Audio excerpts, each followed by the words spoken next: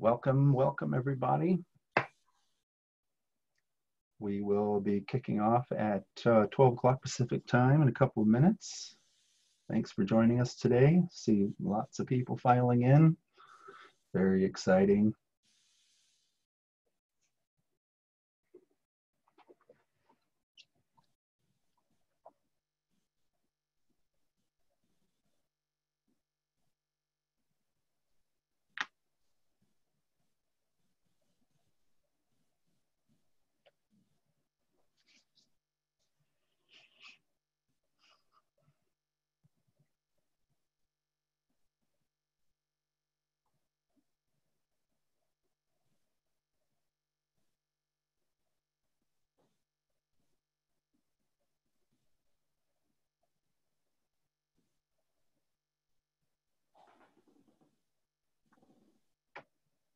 Welcome everybody.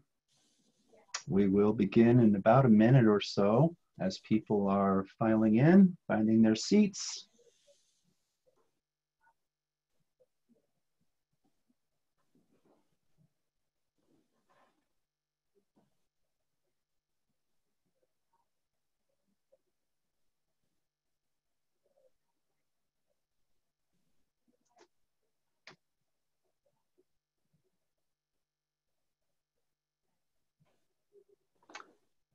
Hi, Yonel from Paris.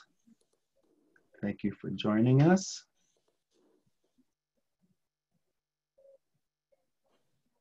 Okay, I'm sure people will continue to file in, but it is 12 o'clock Pacific Standard Time, so we are going to get started. My name is Alan Barr, and on behalf of NIOSH-supported education and research centers throughout the country, we're pleased to present another installment of the 2020 ERC Ergonomics webinar series, offering free monthly webinars on various topics on human factors and ergonomics. This collaborative effort on behalf of each ERC's continuing education program aspires to provide access to current research supported through NIOSH ERC programs. Thank you for joining us today. As a reminder, all participants who log in today with their registration email will receive a link to an evaluation form that will qualify for you for a certificate of completion worth 1 continuing education contact hour. Our next ERC webinar is going to be on July 15th, same time, 12 noon Pacific Standard Time. The title of the webinar is Fatigue, Sleep, and the Consequences of Adverse Work Schedules, presented in partnership with the Southern California NIOSH ERC, University of California, Los Angeles. For today, you will be muted during the presentation, but if you'd like to ask a question, and we encourage you to do so, please enter it into the online Q&A box, and we'll save some time at the end for Dr. Sterling to answer those questions for you.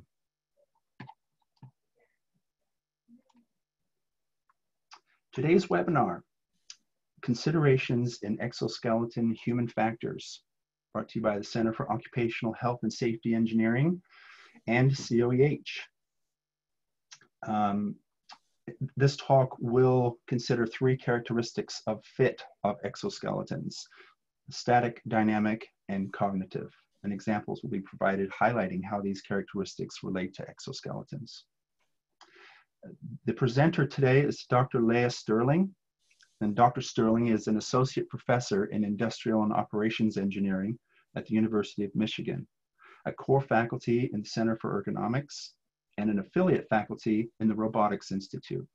She received her BS and Master's in Aeronautical and Astronautical Engineering from the University of Illinois at Urbana-Champaign, and her PhD in 2008 in Aeronautics and Astronautics from MIT. And it's with great pleasure that I hand the mic over to Dr. Sterling. Thank you very much for inviting me to present today. There are many different human factors considerations that are relevant for designing and evaluating exoskeletons. Today, as was mentioned, I will specifically discuss the idea of fit. What does it mean to have an exoskeleton fit a person, and how can we measure elements of fit? So it was requested that I provide learning objectives, and so at the completion of this activity, Our goals are really to be able to give examples of static, dynamic, and cognitive fit, and as well as to discuss how these fit characteristics interact. And I'll also provide examples from a few studies from my students in my research group that relate to these types of questions. I'd like to begin by first discussing the roles of an exoskeleton. An exoskeleton can augment capabilities. So for example, a wearer may be enabled to lift more weight or run faster or run for a longer period of time than without this system. An exoskeleton can assist the user's capability. In this scenario, the user doesn't extend capability, but offloads some of the effort required. By offloading this effort, there is a potential to reduce musculoskeletal injury risk. And an exoskeleton that can rehabilitate provides increased capability over time. It may be that a person has had an injury, a disease, or some surgery that has limited their mobility in some manner. These rehabilitative exoskeletons are used to help gain back functionality or to gain functionality that they didn't have previously. There are two primary types of exoskeletons, although some systems may have components from both categories. Exoskeletons can be passive and have supportive structure only. They can be active, where motors or a form of actuation are present that can move the underlying body segment. These active systems can have controllers which define the rules for how the motors respond. These rules can be fixed, that is, the rules stay the same, or these rules can be adaptive. This means the rules will change as the exoskeleton learns about the user or task. I'm only highlighting a few examples here of exoskeletons that exist. For example, the levitate system shown claims to offload muscles of the shoulder, while the Sudex system shown claims to offload muscles of the lower back. While not typically represented as an exoskeleton, spacesuits are actually a passive exosystem from a mobility perspective that provide life support. And we use these in our research as well, and I'll give some additional examples that relate to these types of passive mobility systems. Active exoskeletons can support motion of the upper or lower extremity, and here I'm showing an example of the Defy system, which adds power to the ankle during gait, the Lockheed Martin Onyx system, which adds power at the knee, and the Myomo system, which provides power to the wrist and elbow. So there's a lot of different types of systems, and they can be modular and aligned with specific joints of the body, and they can extend across multiple joints as well. So why an exoskeleton? I highlighted the roles of an exoskeleton, but why is there such an interest? And so I'll highlight a few different perspectives. From a military perspective, it's been shown that musculoskeletal injuries are responsible for 76% of the non-deployable military population. In Operation Iraqi Freedom and Operation Enduring Freedom, so these took place between about 2004 and 2007, there was a greater percentage of evacuations due to musculoskeletal injuries than to combat injuries. So for the military, the exoskeleton could passively reduce the load carried by the human muscles and can actively provide assistance to achieve a motor task. From an industry perspective, the leading causes of days away from work are due to strains, sprains, or tears, as well as soreness and pain. Here, exoskeletons may provide an opportunity to limit injury, lower loss of work, and increase return to work. For medical applications, there are a variety of opportunities. Here, I'll just highlight two. So the 2017 American Community Survey estimates about 29% of non-institutionalized adults with ambulatory disability live below the poverty line.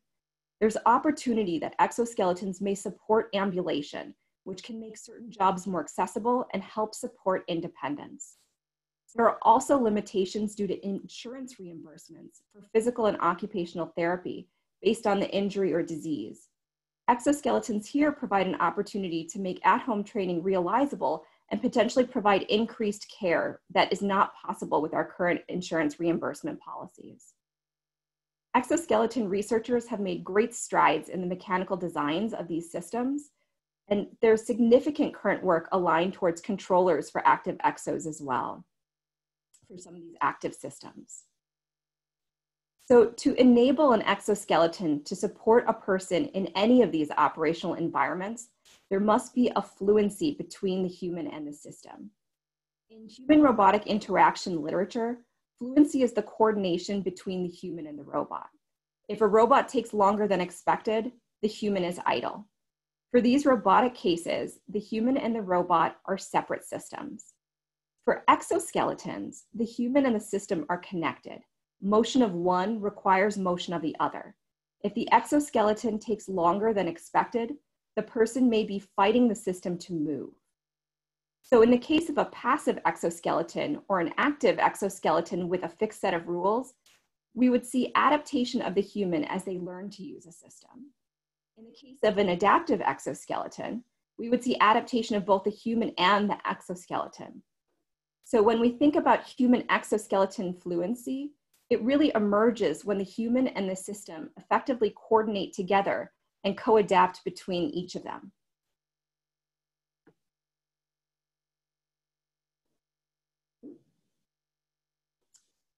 So how we move with a system is affected by how the system is fit to the wearer. So here what I want to do is discuss 3 different characteristics of fit, which are unique but interact. Static fit will refer to the alignment between dimensions of the human and the exoskeleton in predefined postures. Dynamic fit refers to how the human and exoskeleton move and interact through activities. And cognitive fit refers to supporting the perception, cognition, action, decision process of the human. The user should be free to process information related to their task and environment, as well as choosing correct physical actions. So what I want to do now is actually discuss each of these fit characteristics in a bit more detail. So we'll start with static fit. So here, static fit considers the anthropometric characteristics of a user, as well as the sizing of equipment components. This fit characteristic is relevant for exosystems that require kinematic alignment with user body segments to enable comfort and to prevent injury due to inappropriate forces in static postures. So the example I'm showing on the left is a pediatric device, and it was designed so that it would allow flexibility with alignment such that the motor was aligned with the carpometacarpal joint on the hand.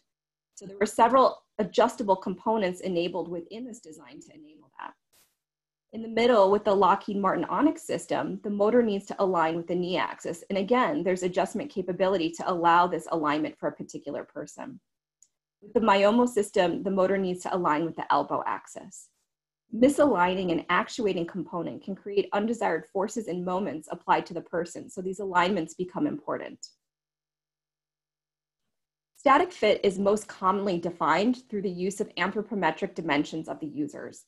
These can include linear dimensions measured through calipers or tape measures. They can also include 3D laser scan technology, where information includes surface shape and contour data. Then metrics can be defined using these anthropometric measures. For example, ease is commonly defined as the space between a wearer and the equipment or system. Ease can be defined in several different ways, including a linear distance or a radial direction. So the example that I'm showing on the left is a 3D scan with a cross-section that's selected and shown. A radial ease can then be defined, which is the distance between the underlying human body, so that internal circle, and the uniform in this particular case. While we can define ease in this manner, the selection of ease in one body region may affect the ease in another region based on what is adjustable in the system or the underlying fixed sizes that are available and the individual body shapes. Also, depending on the material properties of the system, too little ease in a static sense can cause difficulties in dynamic movement and dynamic fit. 3D anthropometric modeling is shown on the right for the hard upper torso of the spacesuit, provides opportunities to quantify ease and alignments for specific postures in different body sizes for a large variety of shapes. Now, there are challenging questions here as well. So how much ease is too much? How tight is too tight? How does static fit affect perceived comfort and performance? These are all relevant questions that are being actively examined and pursued. Another consideration within static fit is the concept of accommodation. This metric can provide a pass or fail test of who can statically fit a particular system. Accommodation considers the proportion of the target population that statically fits in any size. This information can be used to create sizing systems for given equipment. Designs are typically aimed to accommodate a subset of the population and exclude extreme sizes to enable to simplify some of these sizing schemes. When considering accommodation, it's important to take a multivariate approach. And by this, I mean that relevant measures should be considered together rather than separately.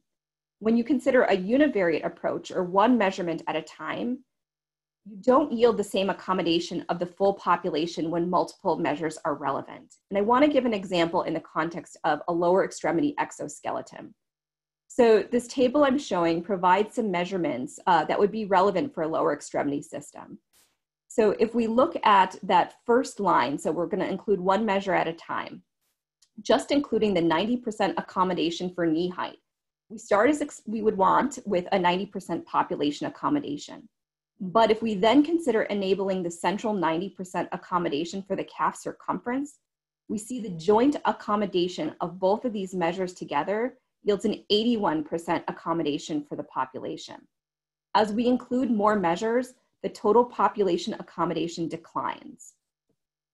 So on the left, I'm showing a figure of those first two measures, the knee height, which is on the y-axis, and the calf circumference, which is on the x-axis. The box that's shown, which you can see over here, is from the 5th percentile to the 95th percentile for calf, and 5th percentile to 95th percentile for knee. So what happens is when you only consider the 5th to 95th percentile for both of these measures, you actually get a reduced accommodation. That ellipse that's being shown represents the central 90% for the two dimensions selected. So why is this decrease in population accommodation occurring? Well, someone who is 20th percentile for one measure may not, and is likely not, the 20th percentile for another measure. So population accommodation requires this multivariate approach to account for the variation found in human anthropometry. So when evaluating static fit, it's important to consider the relevant postures to appropriately assess ease for the desired tasks. When determining the necessary adjustability of an exoskeleton, it's important to consider a multivariate approach with different combinations of underlying anthropometric measures assessed. There's also a subjectiveness to comfort, which can lead to different desired ease across users. Each exoskeleton system will need to consider how varying ease affects their specific performance requirements. This measure of fit is important, but limited. Just because a system has good static fit does not mean the system will enable a dynamic fit throughout motions. So dynamic fit considers motion and task-specific performance. This characteristic is relevant as exoskeletons should minimize restrictions on mobility, minimize internal human system opposing forces, and enable operational tasks to be performed. When the kinematics of the human exoskeleton are misaligned, forces exerted by the operator can be countered by forces internal to that human exosystem, rather than being transmitted to the environment. This inappropriate coupling can create inefficiency, can increase fatigue and metabolic cost, and could lead to injury. The goal is for the wearer to perform the operational tasks that they need.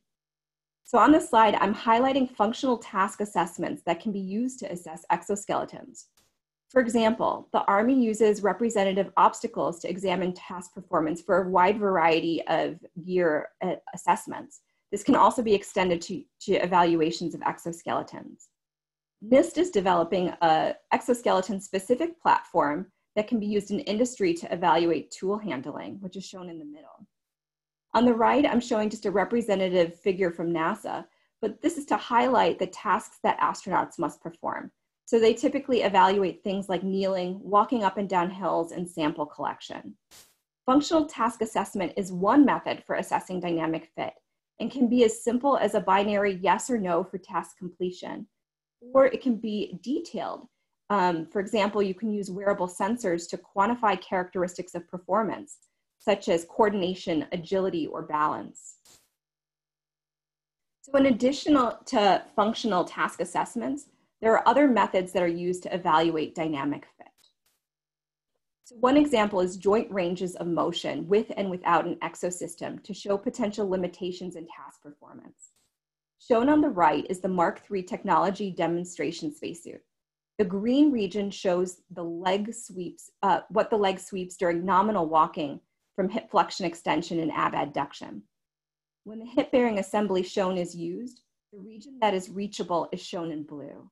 So that incomplete overlap that you see between that green and blue region is highlighting that the gait would change when wearing this system. Other occupational domains have also examined how equipment affects range of motion, for example, due to different types of protective gear. Another opportunity is to look at the relative motion between the wearer and the system to inform on misalignment of the system, which could lead to inefficiencies. Or there may be aspects of relative motion that may be purposely designed into the system to allow for accommodation. Surface pressure interactions between wearable systems and the human have also been measured and provide an opportunity to look at dynamic fit. On the right, I'm showing an example of a system developed by Dr. Anderson at CU Boulder, which measures these interactions for an upper body system using surface pressures. Metabolic consumption can provide a surrogate for dynamic fit. Increased energy expenditure with a system could be interpreted as a decrease in dynamic fit. However, to understand the root causes of metabolic changes, other more direct measures of dynamic fit are necessary. Similar to static fit, there are opportunities in dynamic fit to use computational modeling to assess dynamic mobility and potential human-system interactions. Methods exist to create non-deformable 3D models from laser scan data. And there's ongoing efforts in the literature to develop methods to appropriately morph those models based on underlying postures. This enables dynamic examination of body shape that can be used when designing exoskeletons or other human-machine interfaces. When considering dynamic fit from an experimental perspective, it's important to consider the bias due to the subjects selected, as well as the tasks that are selected. Users should be selected that are representative of the actual population expected. Similarly, tasks must be selected that are representative of the use cases. During different phases of development, these tasks may be simplified. However, with system maturity, these tasks must be appropriately expanded. From the computational approach, it's important that surface deformations are considered, as shape changes during motion will affect where interactions occur. So dynamic fit provides an opportunity to consider mobility of the human with the exoskeleton, but it doesn't guarantee that the user can efficiently move. A motion that is feasible to achieve may not be natural, and delays in active support can lead to attention being focused on the act of moving rather than the operational task. So this brings the third characteristic, cognitive fit, which considers the perception, cognition, action process. This characteristic is relevant to exoskeleton fit as the operator's cognitive capability must be maintained such that operational tasks like decision-making can be adequately performed.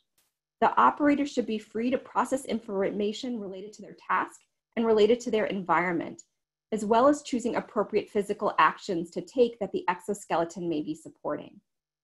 So here I'm showing a simplified human information processing model that includes 4 phases: sensory processing, perception, decision-making, and response selection. Sensation includes touch and proprioception, which is the awareness of one's body orientation and posture. Executive function combines the perception and decision-making boxes that are shown and includes cognitive functions like memory, the ability to direct attention, the ability to encourage action, and mental models, which are dynamic representations of our environment and the objects we use in our environment. Response selection includes aspects of motor selection. So our motions can be autonomous in that we don't think about the motions we perform, or they can be conscious in that we actively move our body and think about it. When you're walking down the street on a nice day, you aren't thinking about where your feet are landing. This is more of an autonomized motion. However, when you're walking outside and the sidewalk is icy, you may be directing your attention to the ground. You may inhibit certain foot placements to avoid icy patches, and you may encourage your foot to land in specific locations where you're consciously thinking about your motion. So the question becomes, how does wearing an exoskeleton affect your sensation, your directed attention, or your motor selection? There are many ways in which cognitive fit can be measured depending on the pathway of interest. So I'm just going to highlight a very small set of the types of tests that can be evaluated to start looking at perception. So for example, perception thresholds can be used using monofilaments of different sizes to detect when a user feels a particular force. Another relevant pathway is the perception of joint angles and motions. So we should consider whether an exoskeleton limits perception of relevant sensations, as this could influence motor patterns, and I'll come back to this idea. Executive function includes a very broad set of measurement types and tasks. Here I'm highlighting a Simon task on that top image, where a person is asked to respond to an arrow on a screen based on the arrow direction, and not the location with respect to the center, they have to respond. So this simple test aligns with assessing inhibitory control. An active exoskeleton that is predicting a user's behavior may unintentionally affect the user's ability to inhibit an action that requires rapid motor adjustments. So consider this example I just gave of the person avoiding stepping on an icy patch on the ground. I may need to inhibit my nominal step to encourage stepping in a safer location. So this aspect of inhibition and selecting an appropriate task that allows you to look at inhibition is a relevant thing to consider. Another example of executive function assessment is by looking at directed attention, which can be assessed using response times to cues and environments, such as this simple representation of a message light going on. Exoskeletons that use additional cognitive processing pathways may decrease attention on the environment and thus increase reaction times to additional tasks like this message light. Motor selection tests are varied based on the underlying theories that are being examined, with common measurements including, but not limited to motion trajectories, response times, coordination patterns, and muscle recruitments. So when considering cognitive fit, one needs to determine the relevant mechanisms to assess based on the operational environment. Directed attention and agility may be relevant for military applications, while aspects of perception and coordination may be of more importance in medical applications, just as a high-level example. The simplified human information processing model highlights this flow of information, but there's variation in people that may yield different mechanisms to drive their individual behavior. Another important factor is that while static and dynamic fit can be assessed at particular points in time, cognitive fit evolves as the user adapts to the system. It's also not clear why some users are adept at using systems more quickly, while others struggle to efficiently use these systems. So understanding the cognitive mechanisms that drive adaptation and adeptness is ongoing research. So these components of fit that I've presented thus far are not independent, and they interact with each other. For example, modifying the static fit of a system by changing the equipment ease can affect the dynamic fit as measured through a range of motion. The spacesuit example I gave you previously is a good example of a passive exoskeleton that shows these interactions. I previously showed this image when we were just talking about dynamic fit. This was a planetary spacesuit, and its design was not well aligned with the natural range of motion during human gait, as seen by that limited overlap. So this means there's a poor dynamic fit, and operators will move their legs differently when walking in the spacesuit. So what we actually see here is there's more circumduction of the hip as somebody's walking. As these motions are learned, the difficulty in moving changes the normally subconscious gait cycle to a conscious motion when they're first learning to walk in this system. This redirects their attention and potentially affects the operational task that they may want to perform at the same time. Although astronauts are given a lot of time to train and use and learn how to move these systems. This same issue has also been shown to occur with the shoulder design in these spacesuit systems. Astronauts will sometimes fight these systems as they get fatigued because they aren't performing the learned program motions of the suit with that onset of fatigue. So that becomes another interacting feature. For another thought example, consider an experienced welder. They use proprioceptive cues to support the performance of their precision task. With an exoskeleton, these cues would change. By offloading the muscles and tendons, there's a different feedback that would be sent. For example, the Golgi tendons are sensitive to muscle tension. So there may be a need for a welder to relearn how to perform the motor task with the same accuracy and precision using the new sensory cues that are being received. The static fit of the exoskeleton can also affect the sensory cues that are received, or even the range of motion that is possible. In our remaining time, I'd like to highlight 3 studies that examine characteristics of fit. The first study considers how static fit affects performance. I'll highlight tactility and dexterity tasks when using a spacesuit glove. The second study considers cognitive fit and examine directed attention within this idea of executive function. And then the third study considers cognitive fit from a motor selection perspective. In that study, we examined the strategy selected when first using an exoskeleton by observing different gait characteristics. So I'll start with this first study where we were looking at the spacesuit glove. In this study, we wanted to examine the effect of the presence of the glove just being there, the effect of pressurizing the glove, which occurs in some situations with the suit, and the effect of static fit. And here we define static fit based on that linear ease, where we're looking at changing the length of the glove and how that affected aspects of their performance. Using a glove box allowed us to create a pressure differential similar to the pressurized suit. So that's what you're seeing here, is that somebody is in a glove box with the gloves on in a specific task that we used. So we considered 2 different tactile tasks. One was a generalized tactility task, where users touched a turntable with different sized bumps and stated a binary yes or no of whether they felt the object. We also considered an operationally relevant task. In the switchboard tactility task, the subject had to follow a prescribed order of actions across a switchboard with NASA relevant dimensions. By looking at the operationally relevant task, we incorporated additional cognitive elements that rely on tactility perception. While a subject may nominally be able to perceive objects of a certain size, as we'll see happened in this general tactility task, use of the tactile feedback in an operational task may be degraded, which is the effect that we saw, and I'll show you on this next slide. So on the left here, I'm showing you the results of our general tactility task. The y-axis shows the number of correct answers out of 12. So the correct answers of whether they said yes or no appropriately to those different bumps. The x-axis shows the condition. So our baseline was without the glove. We had 3 different glove sizes, a prescribed glove size based on their hand anthropometry, 1 size larger and 1 size smaller. And then each of these gloves was worn when pressurized, which is denoted here as a P, or unpressurized, which is denoted as a UP. In this tactility task, we did not find a significant effect of condition, although we did observe that there was variation in performance for some cases.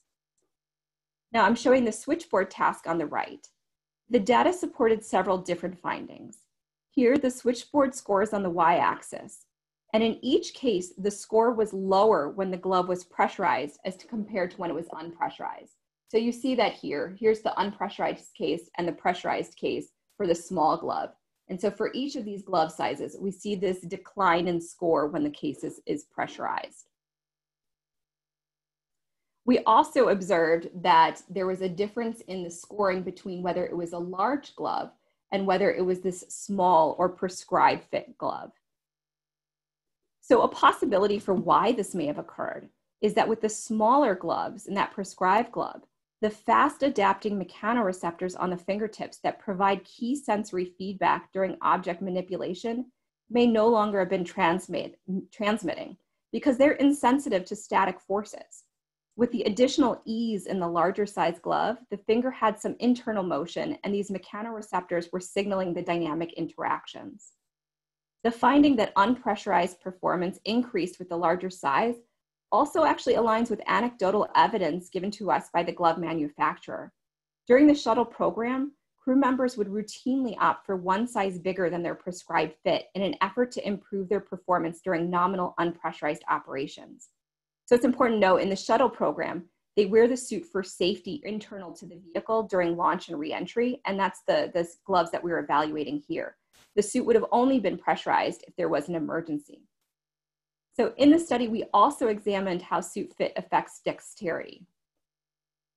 So here I'm showing our 2 dexterity tasks that we used. In the U-bolt pegboard task that you see on the left, subjects reoriented U-bolts from right to left from a horizontal alignment to the vertical alignment. Subjects were asked to follow the timing of a metronome to keep a constant pace for this task. The tether task, which is shown on the right, so here EVA is just extravehicular activity. So this is a tether that's commonly used during these extravehicular activity tasks. So on this board, we had loops and we had a handle, and the task required them to move this tether hook across a predefined order of these hooks and handles. And both of these dexterity tasks were assessed by examining completion times. So for both these dexterity tasks, we observed that the task time increased and which means dexterity decreased when the gloves were pressurized. We did not observe here an effect of size for the glove fits that we were testing in this particular study. Thus, we could increase the glove by one size to this larger size to improve tactility while not negatively affecting dexterity. Although I should note for the U-bolt task, we did have a pace that was predefined, as I mentioned. So what this means is in this particular study, we did not examine the limits of dexterity, which could still be affected by the glove. Instead, we observed dexterity at a particular task-relevant pacing. So this study highlighted the concept of changing static fit on task performance. The task selected also considered the interaction with cognitive fit through the definition of the tasks that were selected. This next study examines an aspect of executive function, specifically directed attention. An exoskeleton that requires focused attention can lead to limitations in performance on additional concurrent tasks. And what we had people do was we had 12 subjects go through the obstacle course shown, which has step over obstacles, inclines, declines, and cross slopes, as well as some different walking surfaces that they had to walk on. And while they were walking around this course, they had to respond to radio communications, and they had to scan for lights that were on a light array at both sides of the course. And during this task, they also followed a study member at a specified pace. Subjects performed the task with the exoskeleton on, and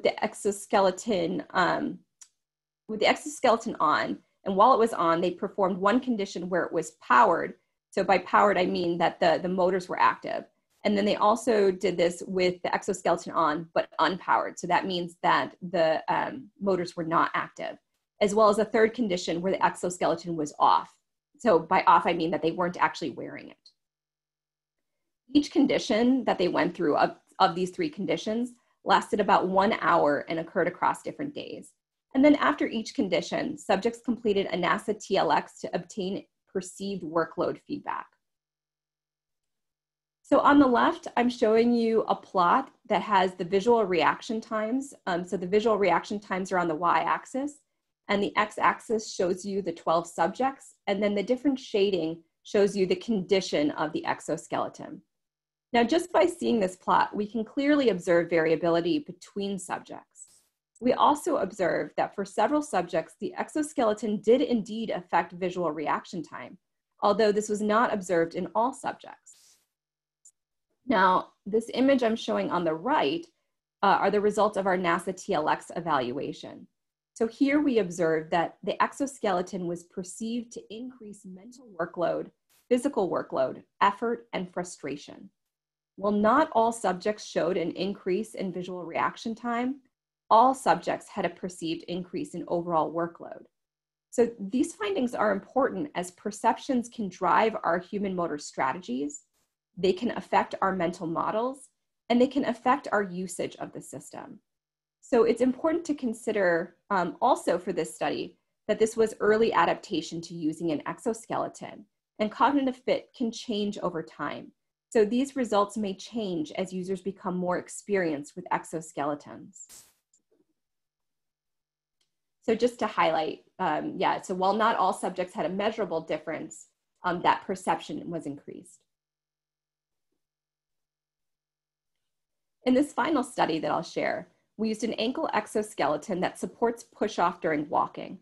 The study was performed at the MIT Lincoln Lab Strive Center, which is the image shown on the right. Here we captured the initial experience with walking with this exoskeleton, and we considered how gait characteristics change with exoskeleton usage, specifically stride length and stride width.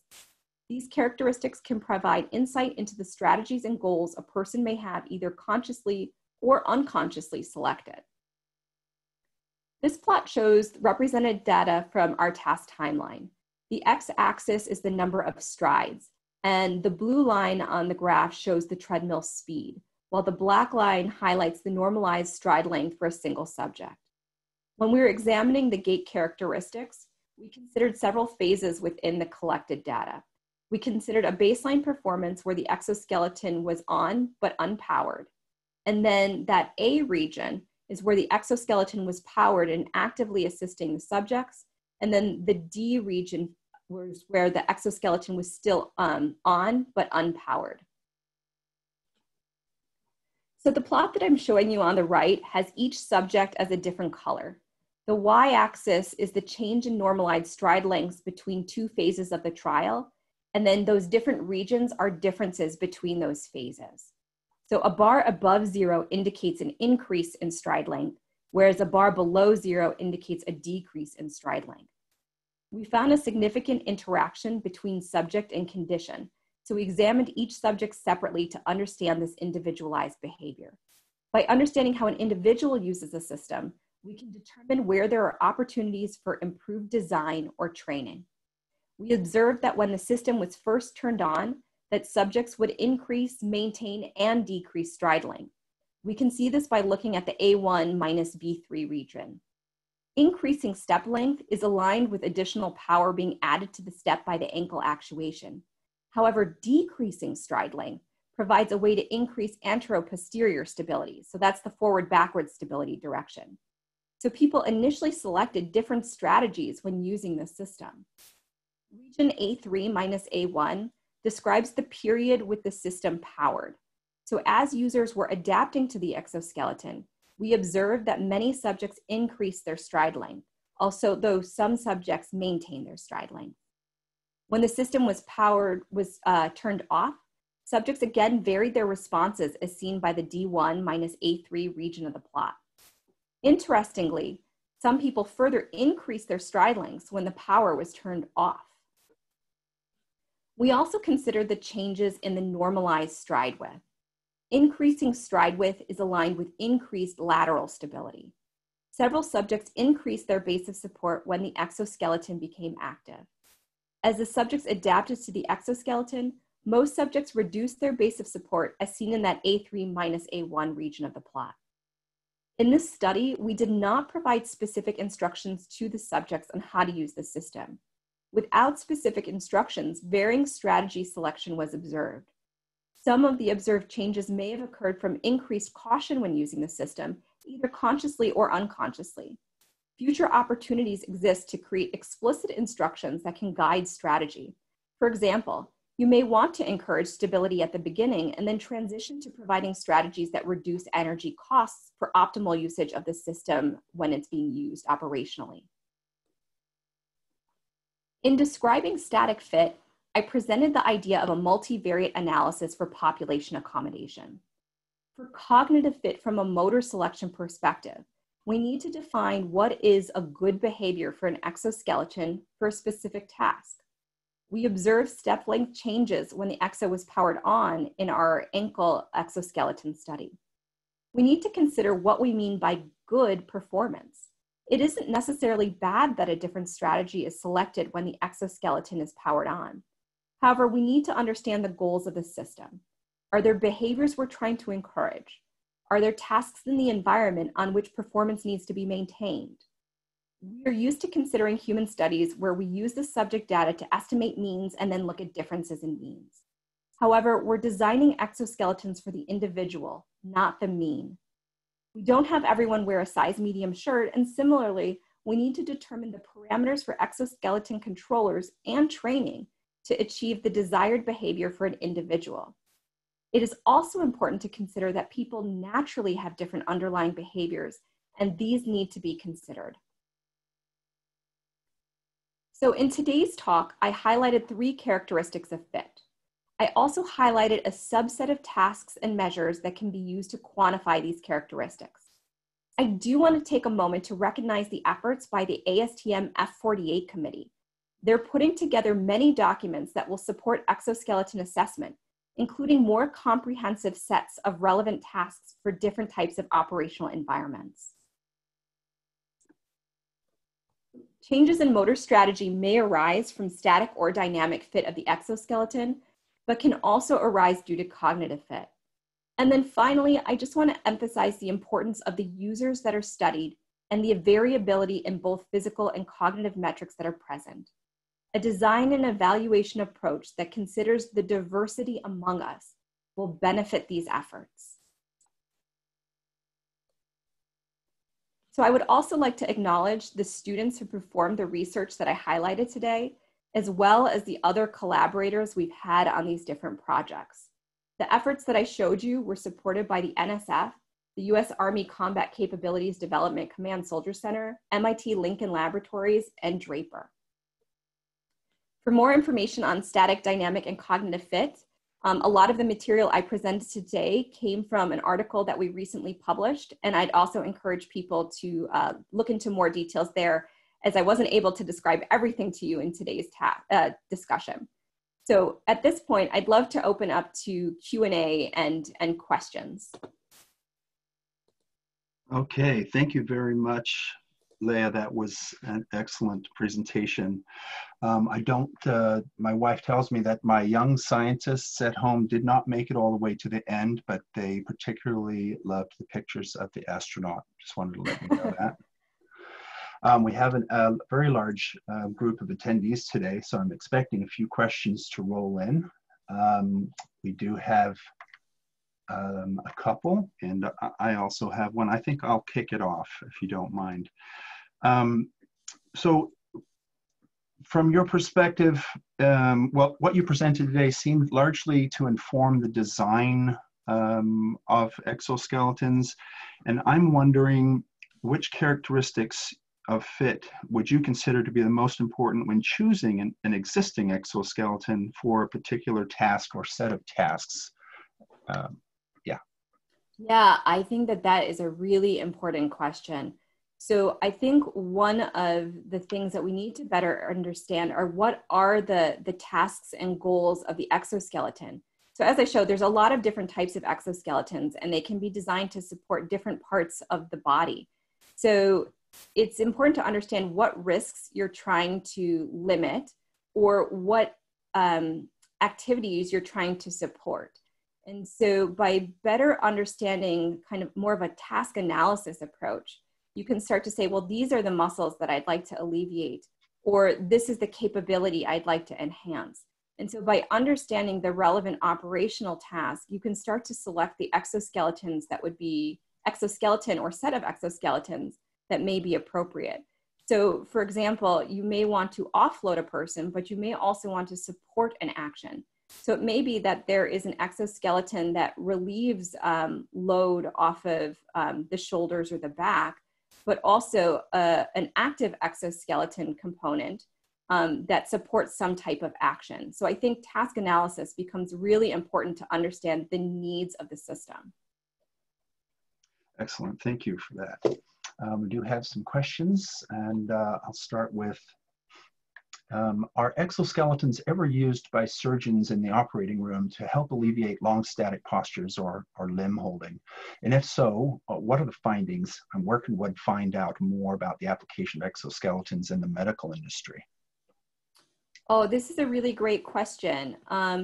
There are researchers that are looking at using exoskeletons in a clinical environment.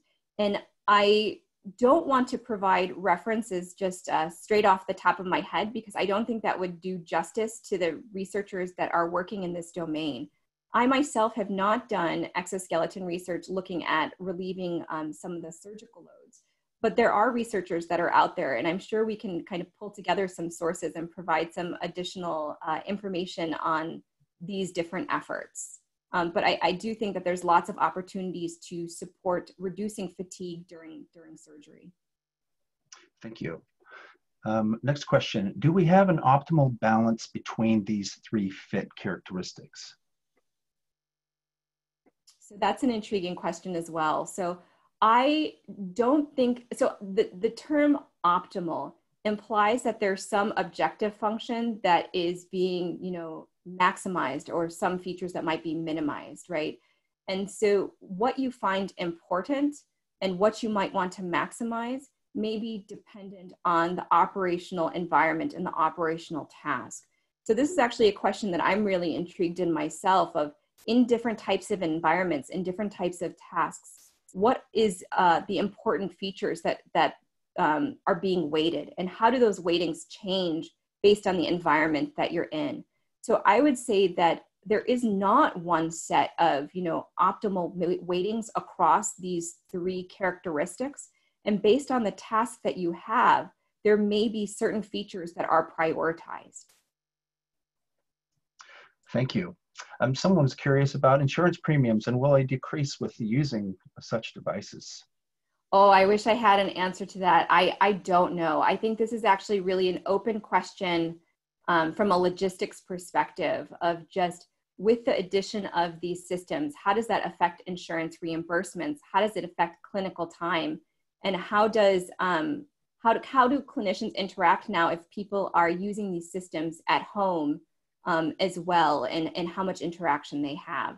So I think there's a lot of questions that still need to be addressed from more of that logistics perspective from the insurance side. So I can't comment on how that might increase or decrease costs, but I think the hope is that it would provide increased interaction for the user, and hopefully at a decreased cost. Yeah, that was a tough one.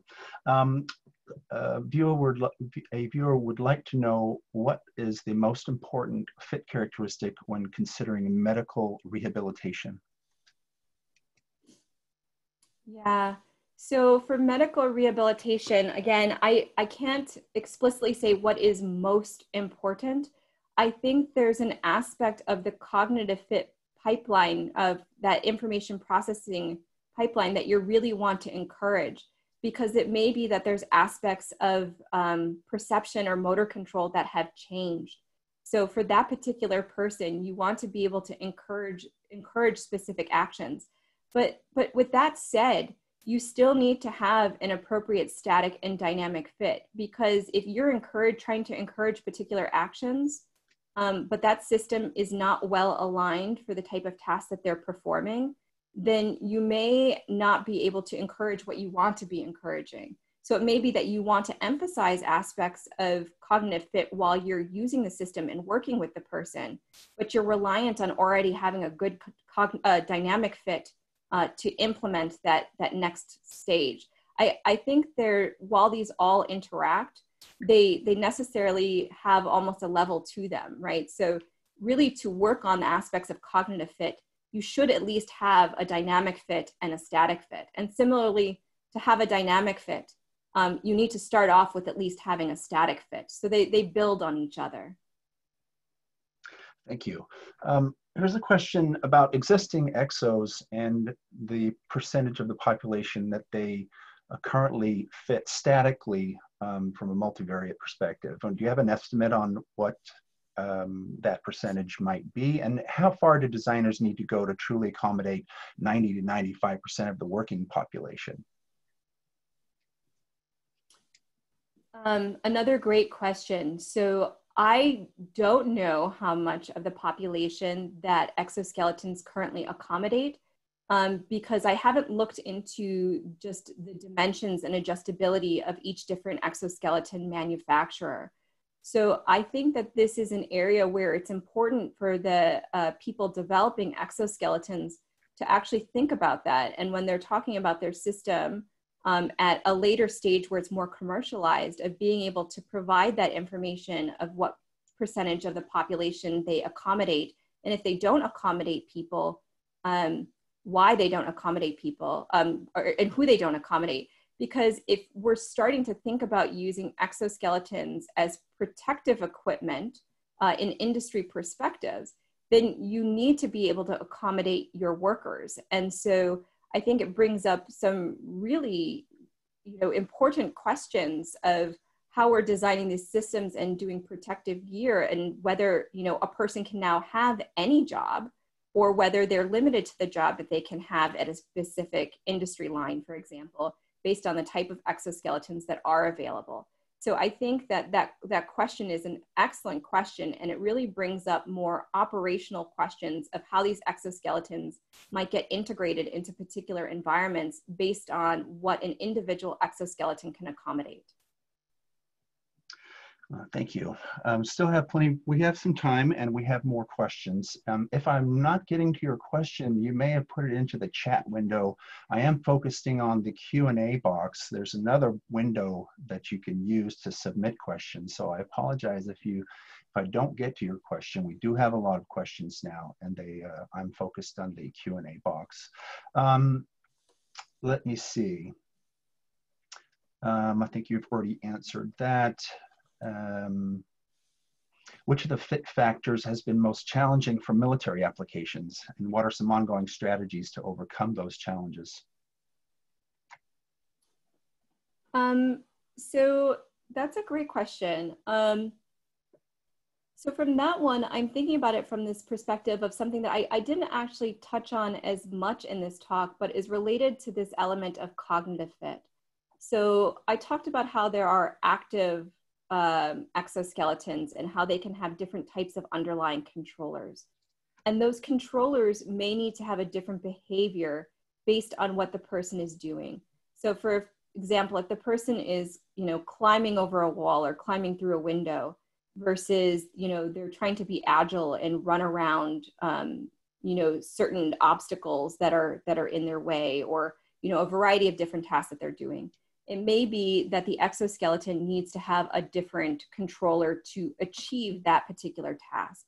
So what that means is that the exoskeleton has to transition from one mode to another mode. And even if that transition, if that mode is continuous and the exoskeleton is kind of smart and able to do that transition, there is an underlying different behavior. So that underlying different behavior means that the user has to understand and trust that the system will support them with the right type of action at the right time for the right task. And so there's an element of the person knowing that the system will respond to them, and the system actually being able to be in that right mode.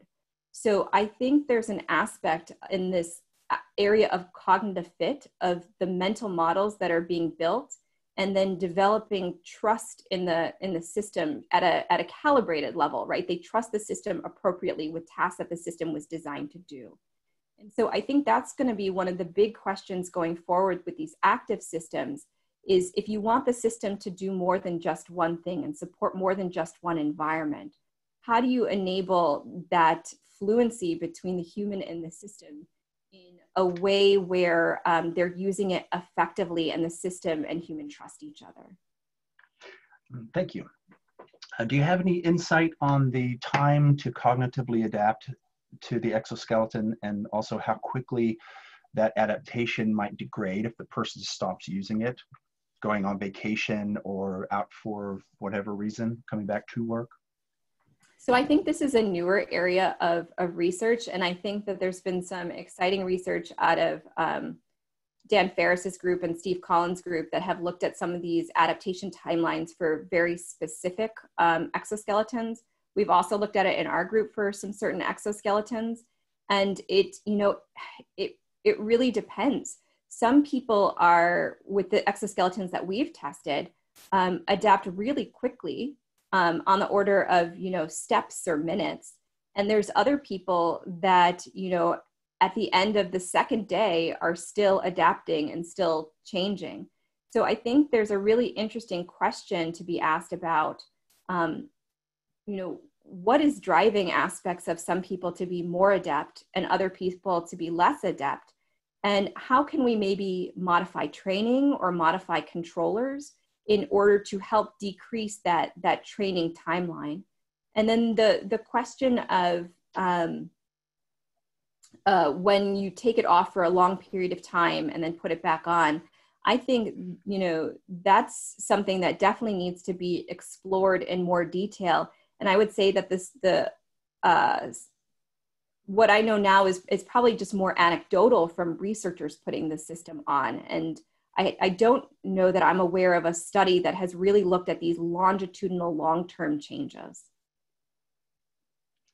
Okay, thank you. There are a number of remaining questions that are left unanswered. I would encourage you to reach out to Dr. Sterling if you would like those questions answered, and I apologize for not getting to your question. This was a very well-attended talk, and there were a tremendous number of questions. So my apologies for not getting through all of those. I would like to thank the presenter and everyone who joined us for today's webinar.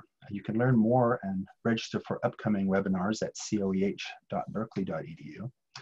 And as a reminder, all participants who logged in today with their registration email will receive a link to an evaluation form. And that evaluation form will qualify participants for a certificate of completion worth 1 continuing education contact hour. Dr. Sterling, I want to thank you so much for an excellent talk, and thank you everybody for attending today. And that will end our seminar. Thank you. Thank you.